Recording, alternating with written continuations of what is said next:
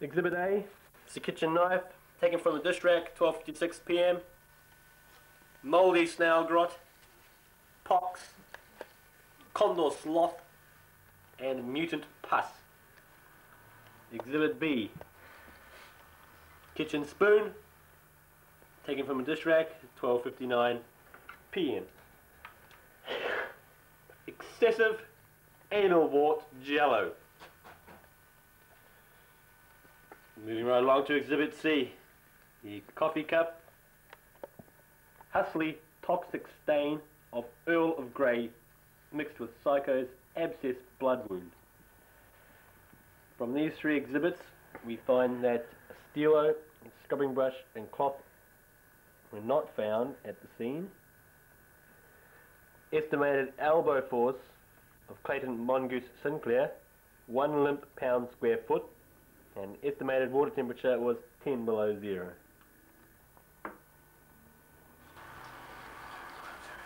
Secret witness B. Place your right hand on the Bible, please.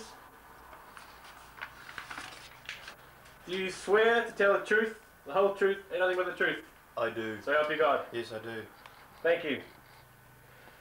Can you tell me, sir, is Clayton Sinclair, in your knowledge, related to Mr. David Wayne Tanaheri? Not in my knowledge, I don't. No, he's not. No. Is that a yes or a no? No, it is not.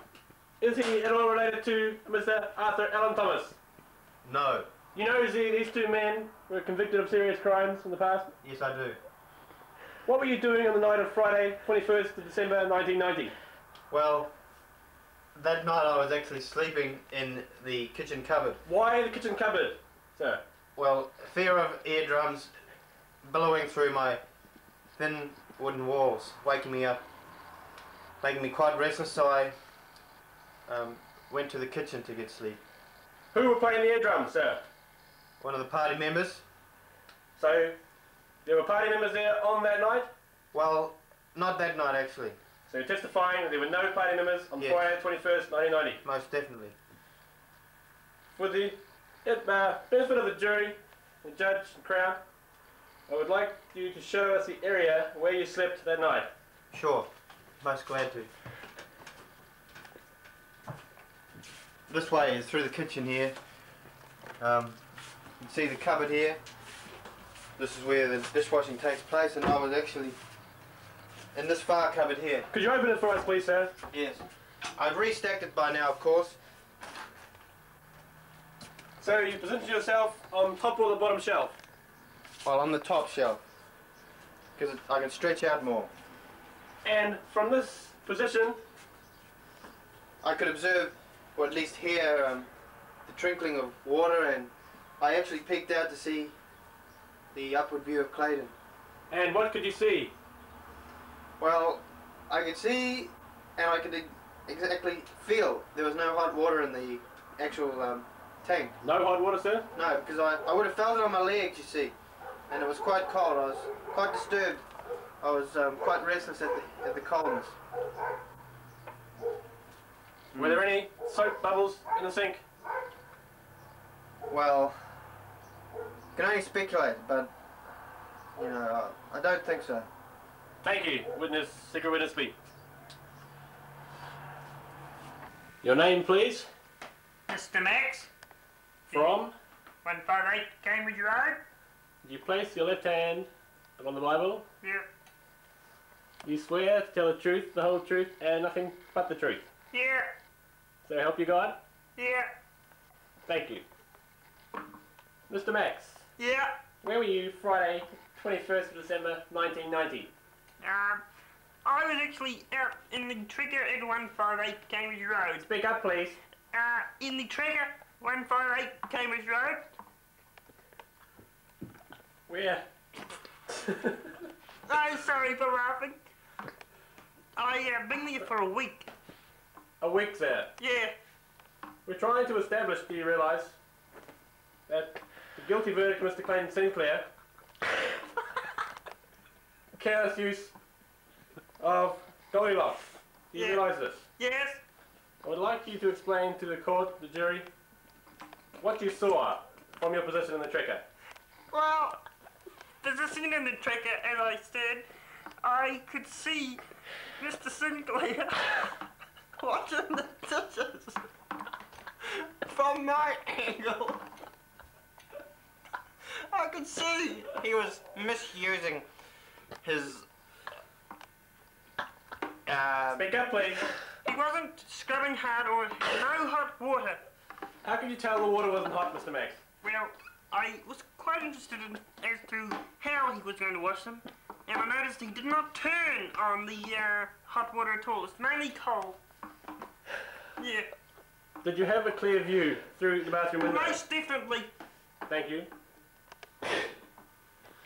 Mr. Max. Yeah. Mr. Max, moving right along now. On Friday the 21st of December 1990, did you happen to see any other members in the house? No, most definitely not. Was the lawnmower going? No, Were there ear drums going? no, Speak up, please. no, most Was there definitely ear drums not. going, Mr. Max? Look, I've said to you before, no. Leave me. Let me be. I've said my piece. Okay, Mr. Max, calm down. You're definitely sure there was no one else in the house? No one else. Secret witness C.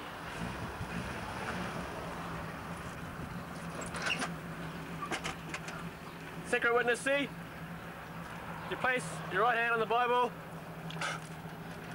You swear, tell the truth, the whole truth, nothing but the truth. Yep. So help you God. Yep. Secret witness C.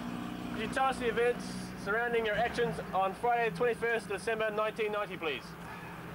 Yeah, last Friday, me and the lads were in the Holly, and we're at our usual state of intoxication at the Wacko Burger Bar down the road from here.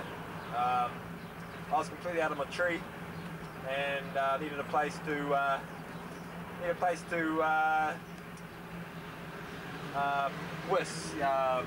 urinate. So drove the Holly into this section here. And about the time What section was that? 158 Cambridge Road. Thank you. At that time there was a report about the case of the Goldilocks on the news next morning, and I realised I was at that particular location. I could show you now exactly where I was. Yes, please. To witness that crime. Yeah, right here, slashing here. Here's that particular drain pipe, but as I looked through the open window, I was alarmed by a snoring sound. It's not quite unusual because at our flat people sleep in the cupboards as well, but it was at this particular hour. And we noted somebody doing the dishes with sandal type that I've not seen before. Mr. C, you said you were severely intoxicated at the time. How can you tell? One doesn't forget sandals like that easily, Mr. Prosecutor. Was the suspect wearing any sort of glassware? Yes, I believe so. What was the length of the suspect's hair? Well, very monastery, very religious. I'd say he was a devout person of faith. How long did you continue to urinate at the window? Until the motor of the Holdy died.